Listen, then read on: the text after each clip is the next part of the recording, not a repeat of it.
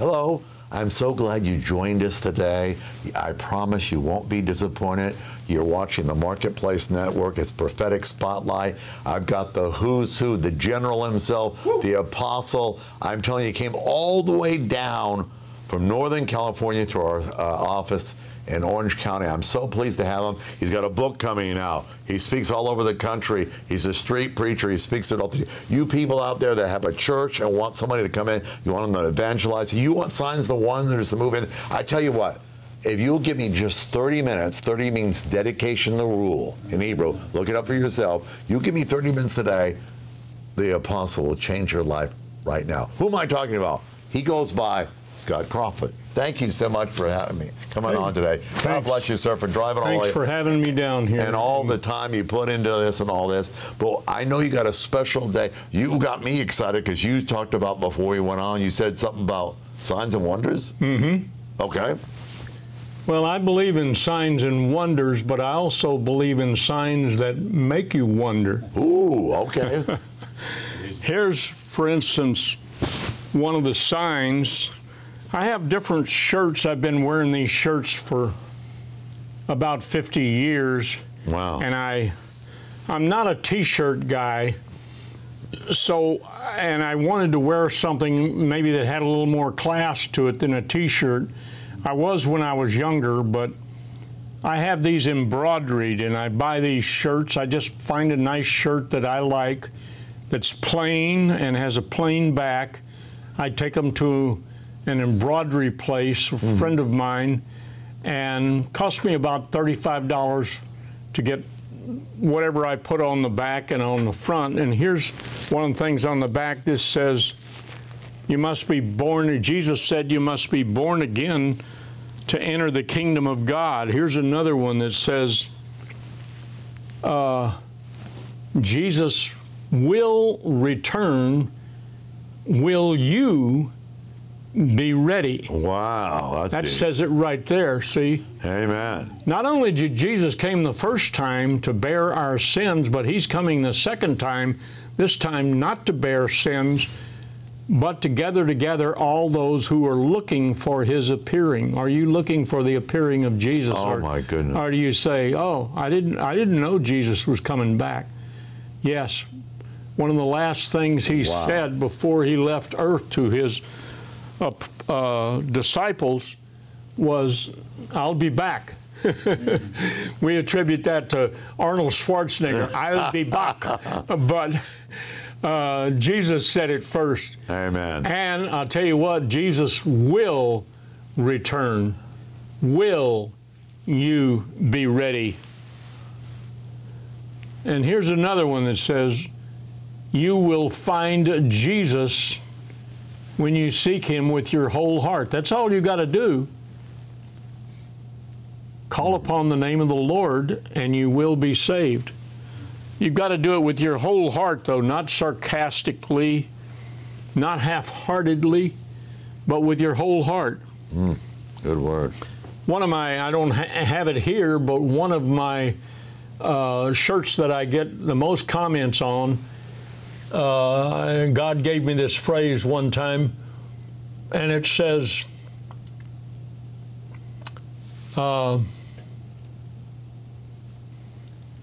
let's see, Jesus. Are you born again, that one? No, not, let's see, slipped my mind now. That's all right. You can bring it just back for a second, but I'll get it here in a second. Okay. It says,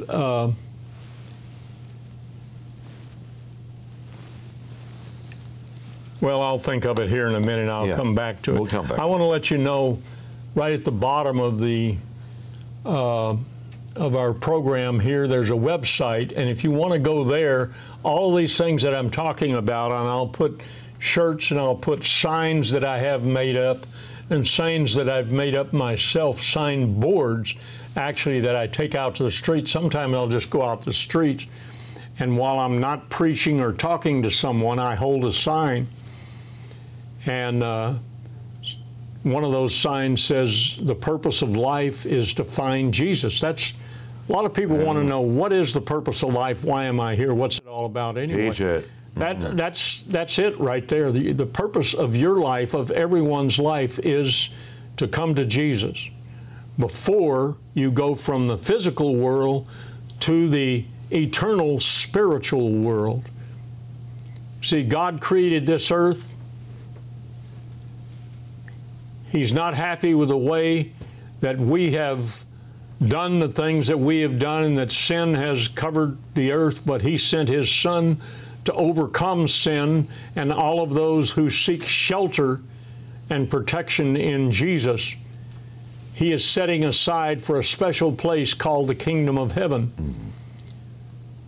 Once this world was washed away with water, but now there's a promise every time you see a rainbow. The true purpose of the rainbow is not some sexual agenda, but it's to remind us that God will not flood the earth ever again. Wow. But this present earth is reserved for fire.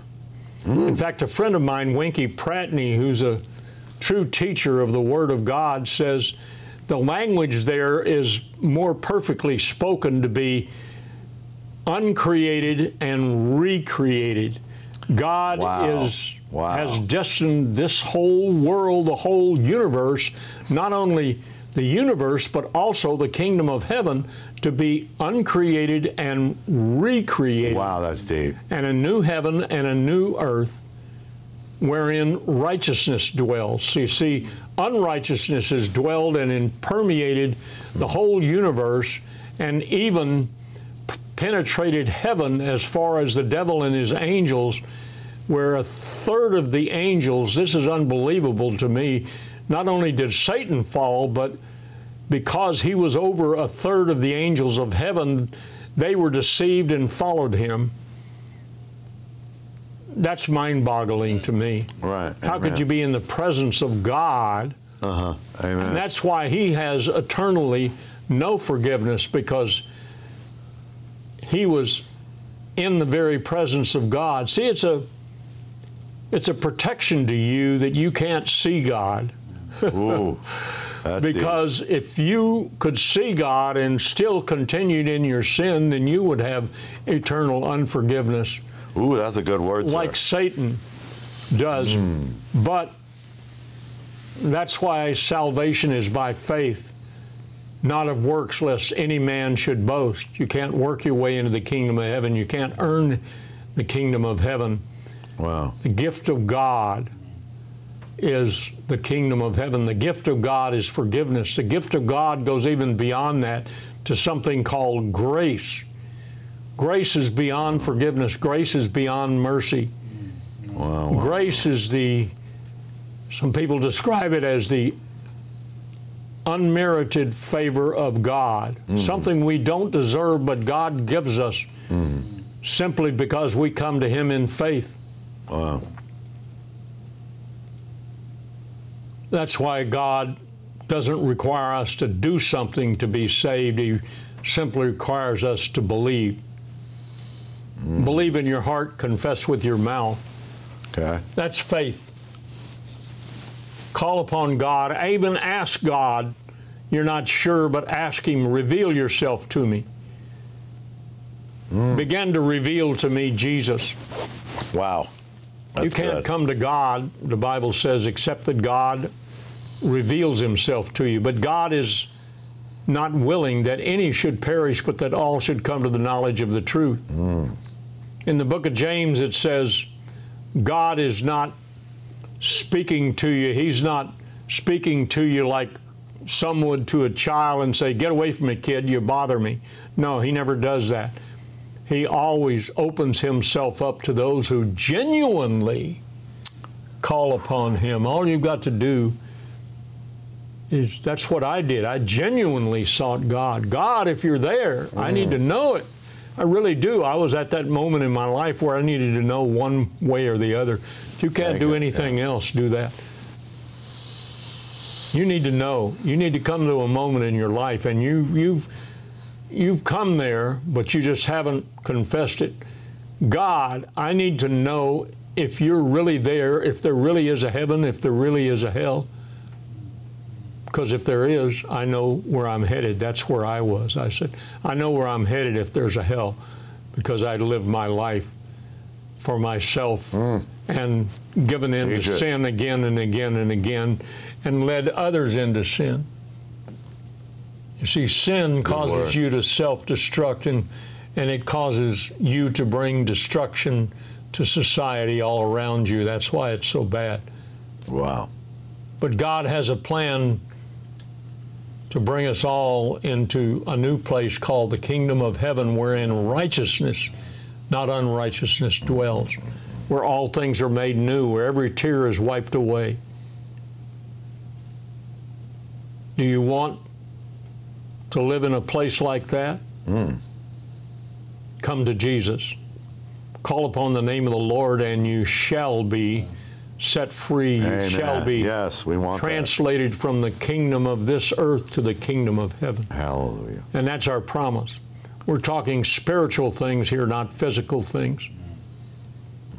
Ask in the name of Jesus and you will receive. Along the bottom of the screen here, there's a website.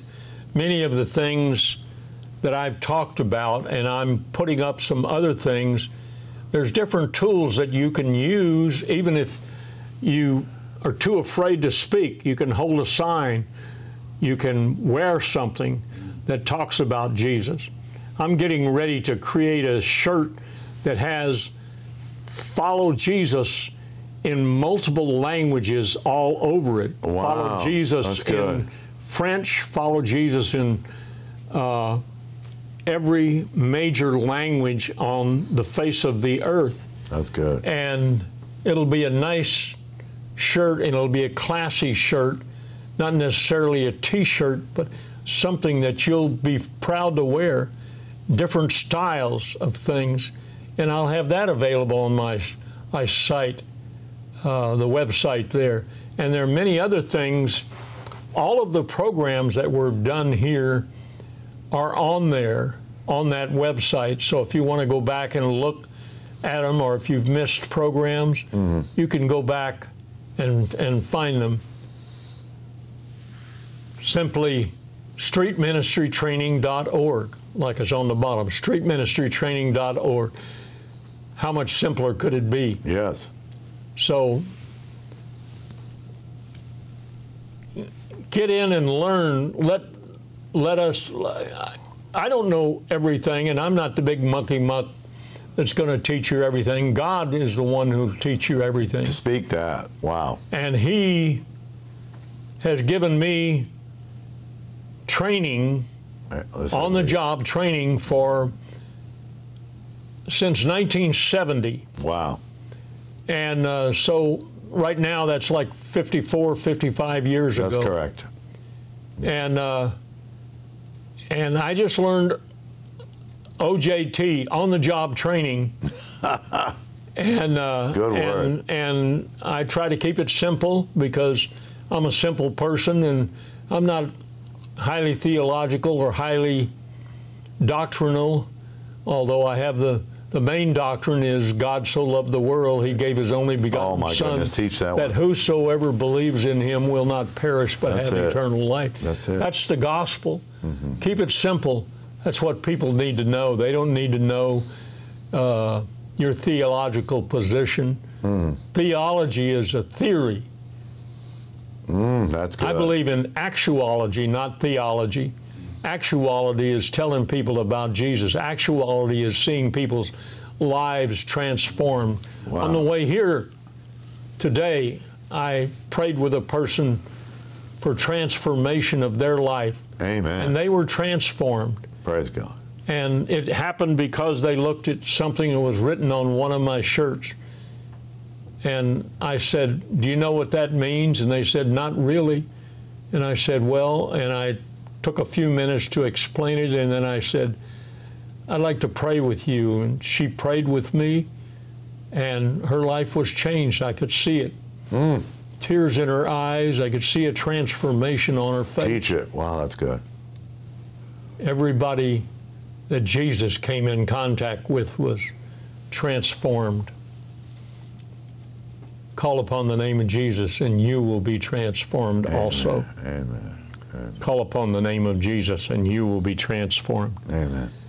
Go to the website. There's many other things that are on there. I'm going to put a track on there that I did. I wrote a personal track. I wrote many pages of my testimony.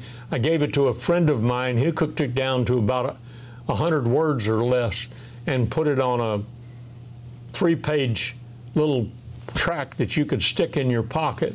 And it's been very, very effective. I'm getting ready to reprint that, and I've got the pages of that on there that shows what you can do with a personal testimony.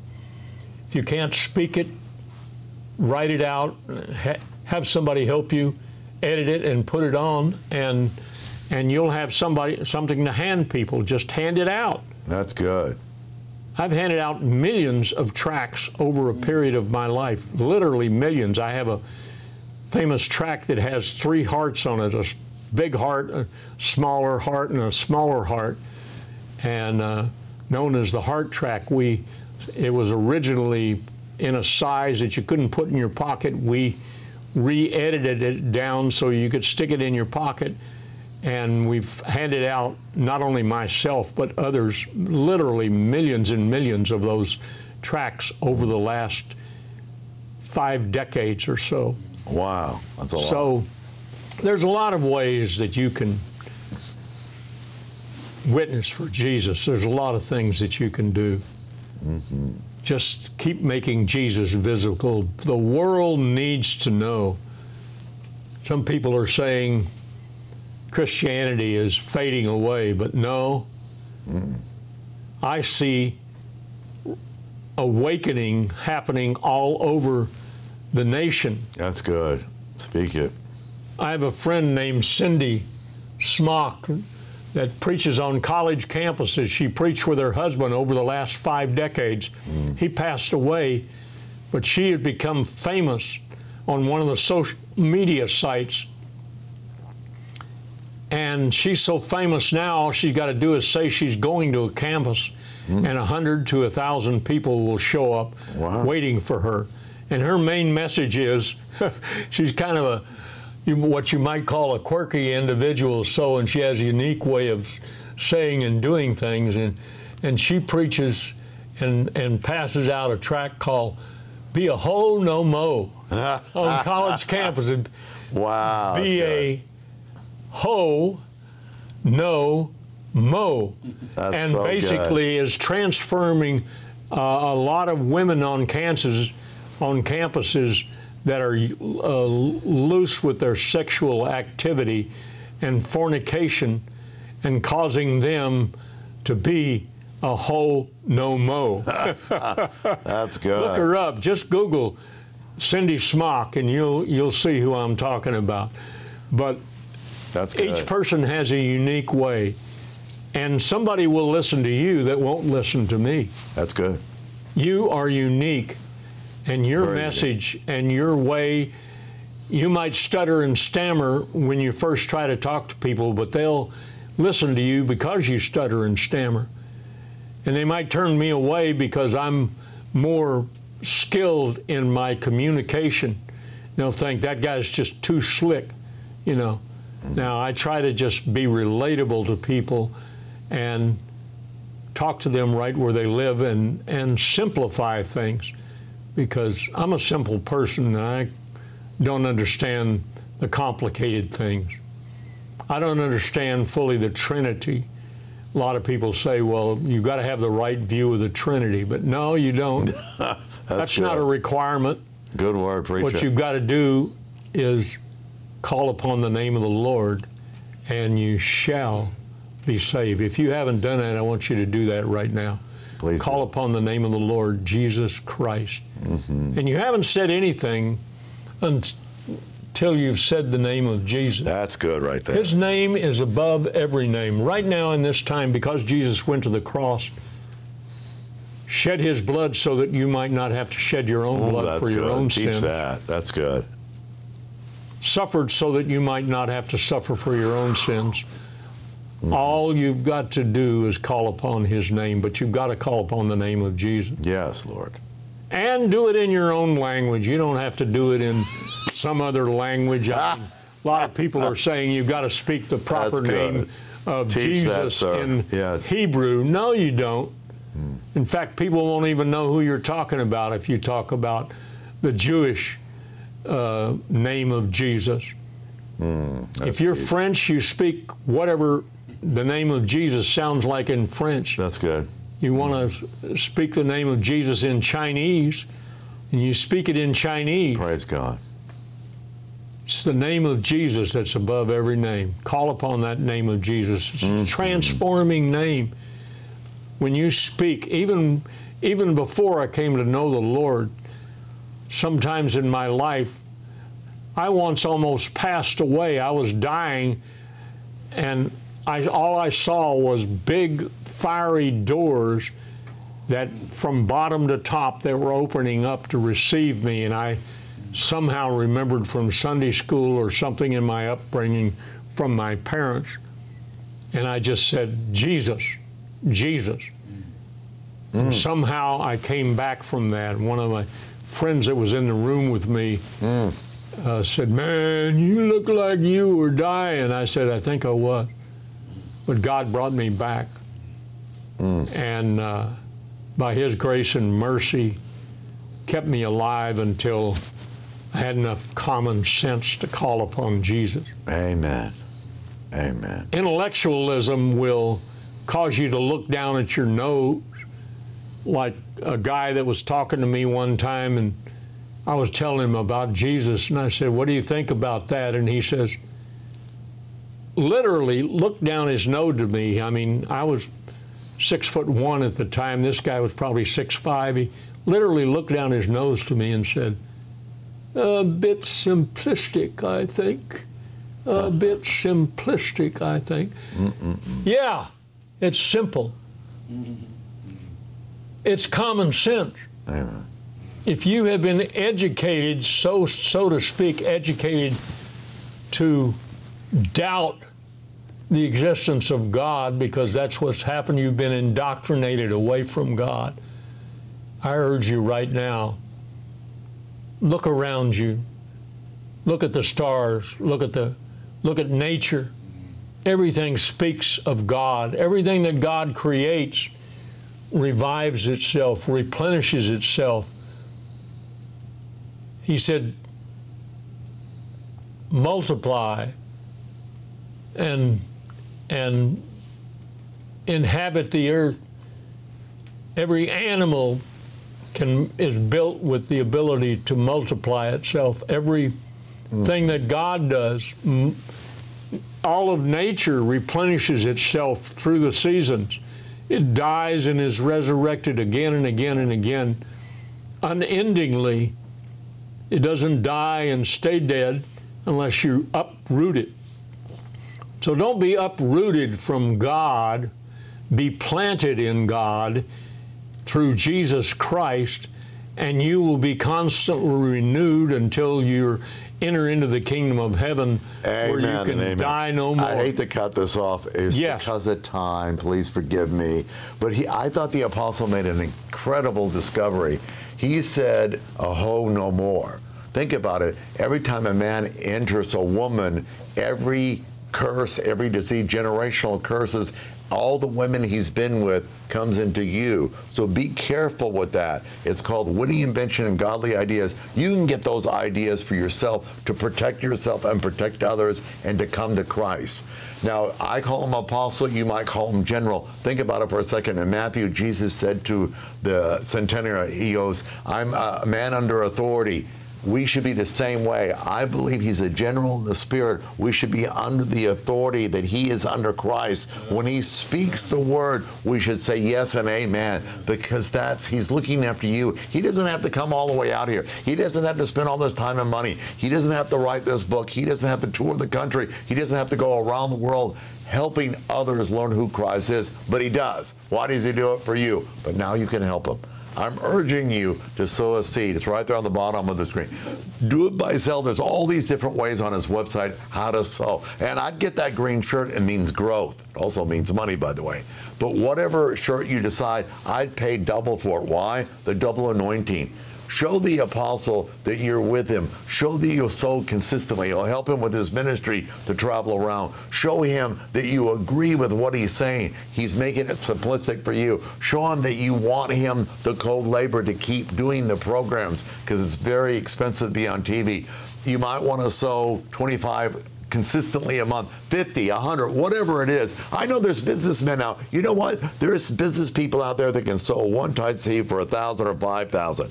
Mark my words, you can't do that business deal anyway. What's the difference? Sow and watch the fruit that comes from this man. It says in Luke 7:35 that I will agree with the wisdom by the fruit of my life of what you've given me. So by the fruit that he's doing through his life, God is showing his wisdom, and you need to receive it.